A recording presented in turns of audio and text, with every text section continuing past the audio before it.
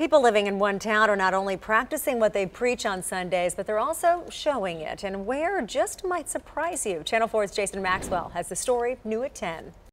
You see it on dollar bills, Bible quotes, and now a piece of government property.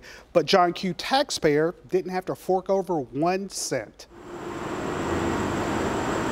Nested in the heart of southeast Tennessee is the town of Winchester, known for Dinah Shore, an American singer and beloved actress. But now this small town is known for this: In God We Trust. Oh, it's awesome. It's engraved on the old courthouse in Winchester. The county commissioners met and approved it, but the county needed to raise money to pay for it. So they took to a local radio station. And what happened next?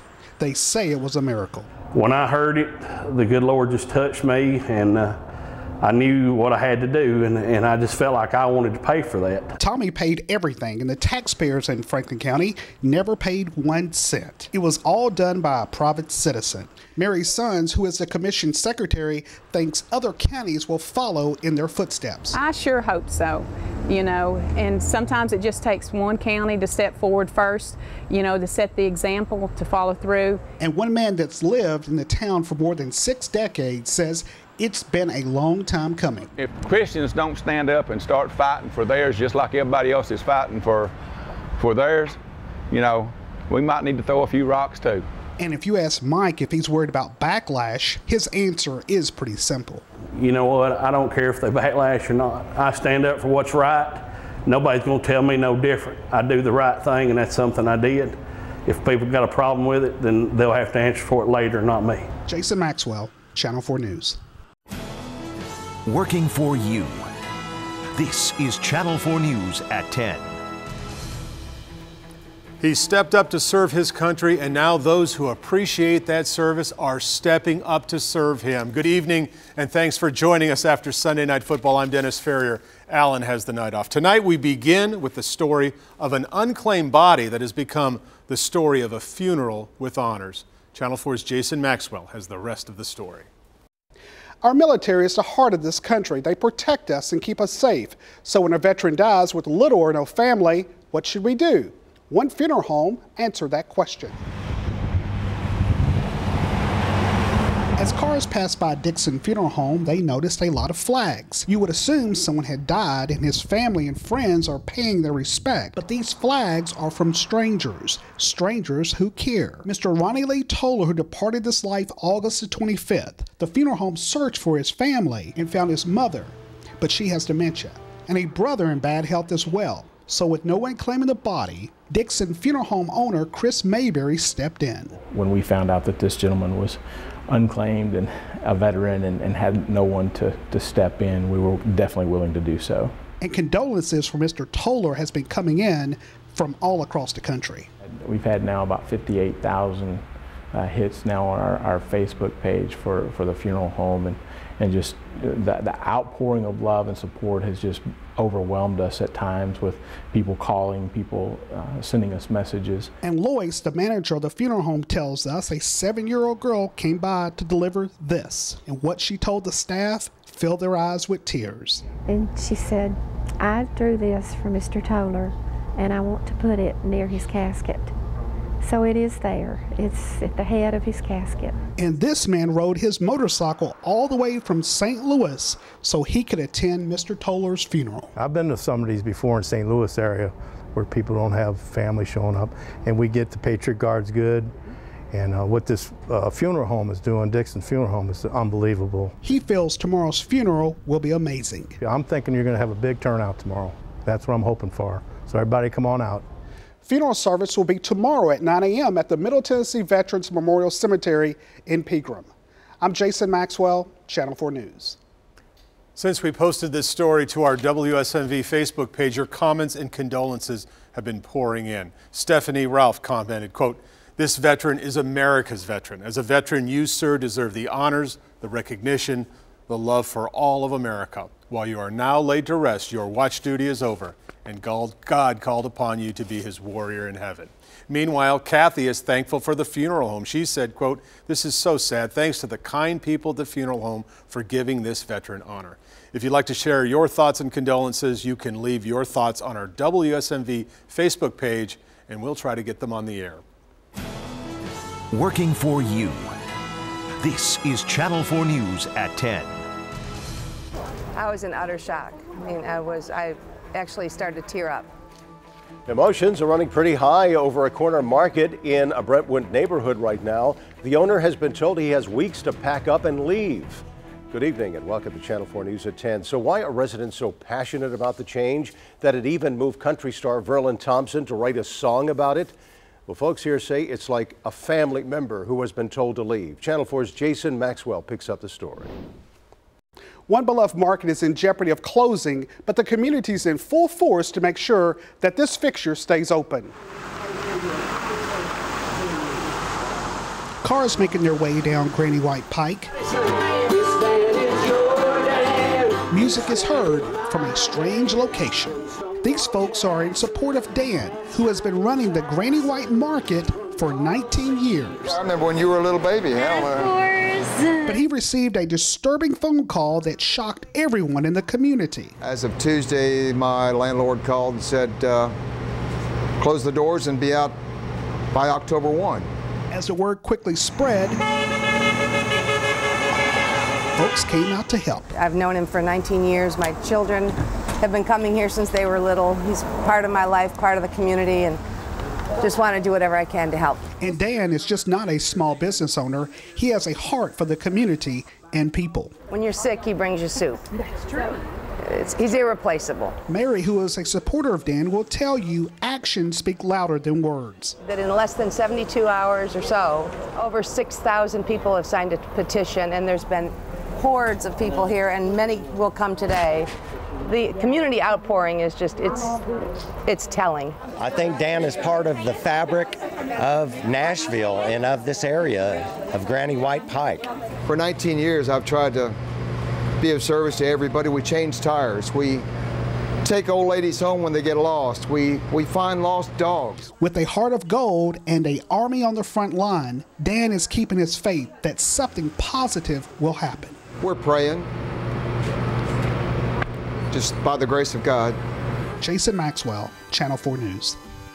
The community, of course, hoping that this rally today will have an influence on the owner's decision. And remember to stay with WSMV for updates on the story.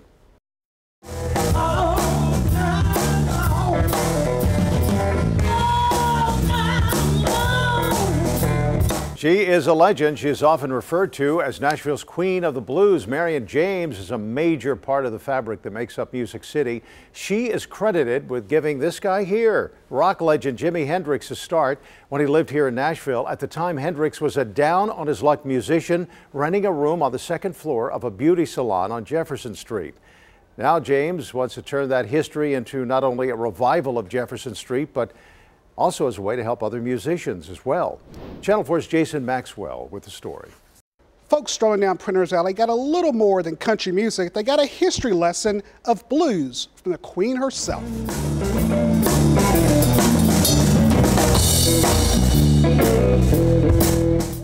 Printer's Alley was the home of the blues today. David Flynn, the director of the Musicians Reunion, says it's about helping musicians in need. Marion James, Nashville's Queen of the Blues, started this, and the money is a benefit to help musicians. So musicians sick. This is the 32nd annual reunion benefit. Marion James has helped folks like Jimi Hendrix. He played in a band for me. One story she recalls about Jimi: they almost missed their gig they were to perform in Tullahoma. I goes upstairs, knock on the door, there he is. Don't have on no shirt, sitting on the side of the bed, playing his guitar. And she had to ask him. I said, Jimi, are you going to the gig? Yeah, I'll be ready in a few minutes.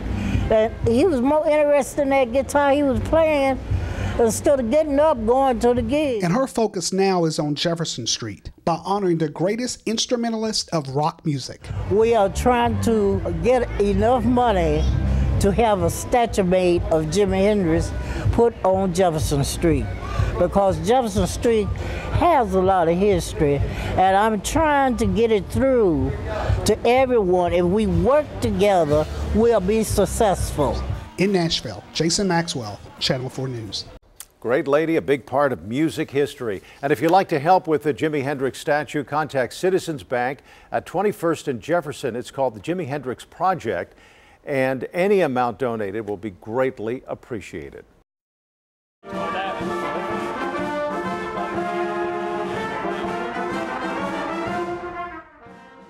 They are often called the greatest generation, a generation who struggled through deep depression in the 1930s, and then they were called up to fight for democracy during World War II. More than 300,000 Tennesseans answered that call to keep the world from entering a new dark age against the Axis powers. Today, the state paused to honor them. Channel 4's Jason Maxwell with the story. Nashville took time out today to say thank you and honor one of the most significant events of the 20th century.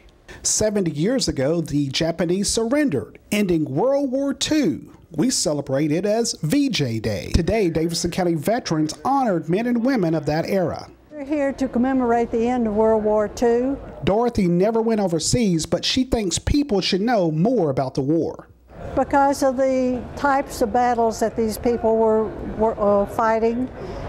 We had two theaters of operation, as you know, the European and the Far Eastern operations. These were just kids that were doing this, and we should be forever grateful to them. At that time, America was different and can use a dose of what these men and women did to get the country back on track. Everybody was involved, everybody wanted to do something, and in their own way they did, whether you stayed at home, worked in a factory, or whether you actually went into the military. Everybody joined in.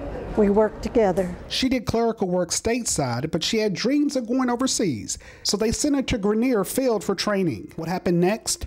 She didn't expect. They put me on a job there waiting for the shipment to get together, which was an all-volunteer women's unit. And when it came time to go, they told me they didn't have anyone to replace me in the job I was doing, so I had to stay. This 92-year-old veteran understands the pressure women face in the military. I am so proud of the girls today that are in there and what they're doing. We were kind of the pioneers when I went in. We had to set the standard so these girls could follow us. Dorothy never wants us to forget the ones who gave it all. I wish that there was more appreciation of our veterans. In Nashville, Jason Maxwell, Channel 4 News. If you are from Coffee County, it's one of the biggest nights of the year, the coffee pot rivalry between Manchester and Tullahoma. But this morning, someone did something that goes way beyond poor sportsmanship. Channel 4's Jason Maxwell has the story. It's football time in Tennessee, but for one county that has been slugging it out with its next-door opponent for over 90 years, the fun for some might be behind a jail cell. As Tullahoma Band prepares for tonight's football game, the 90-year-old rivalry unfolds. As Manchester and Tullahoma see who will take home the coffee pot. But Thursday night, this good, clean fun was corroded by vandals. Where we've had thousands of dollars worth of damage accomplished by some folks who don't represent the best of Manchester or the best of Tullahoma, but folks who are exceptional and disappointing and need to grow up. Superintendent of School Dan Lawson tells me this isn't the first time. Last year, someone put a dead bobcat on the field. But it is unfortunate that it seems to happen from year to year. Kim McGahee used this field for exercise. She hopes something will be done. One of the most important things is to teach students that being an upstanding citizen and having good character qualities is more important than a football game. Kim has this message for the person or persons who did this. High school's fun, but their actions have a lasting effect on others, and just rethink the extent to which you go for rivalries. Jason Maxwell, Channel 4 News. Tonight, a new twist in the fight to keep a neighborhood market under the same management. The landlord claims the man running the Granny White Market has been late on his rent and has not lived up to his lease. But now the man on the ropes is turning the tables, saying he's the one who's owed tens of thousands of dollars. Channel 4's Jason Maxwell has the latest. Folks are rallying around Granny White Market in support of Dan Smith, who has only been given a few weeks to pack up and close shop. For 19 years, I've tried to be of service to everybody. We change tires. We take old ladies home when they get lost. We find lost dogs. Now Dan is officially fighting back. He's filed this lawsuit that says the landlord improperly collected money Dan should have never paid. For years, it says, the defendant charged and collected more than $50,000 in property taxes and insurance from the plaintiff in violation of the lease during the periods of 2001 to 2015. Looks to us like Mr. Smith and his company owe Dan money. Dan Smith is a fixture in the community in keeping Granny White Market a simple place, and that's Dan's mission. We've asked for an injunction so that Dan can stay there. I mean, Dan's got no place to go. That's the only business in Forest Hills. He can't set up shop down the street. He can't go anywhere else. The community supports Dan. And now the lawsuit may well decide the fate of Granny White Market and one man's version of the American dream. He's put everything he has into it. I mean, that's what he does. 7 days a week, that's what Dan Smith is, and that's what Dan Smith does. And he provides a great service to the community. We reached out to the owner of the building, who is also named Smith. Reese Smith didn't want to go on camera, but told us this, quote, "We have received or are reviewing the contents of the lawsuit. We look forward to settling this in court. We hate that it got to this point. There's always two sides to every story." I'm Jason Maxwell, Channel 4 News. With church service attendance on the decline, there's one pastor who's looking to change that. Come on, Cheryl, we need to wake up. With cars streaming in this makeshift church lot, some people are wondering what's going on. That sound fills the Shelbyville Park in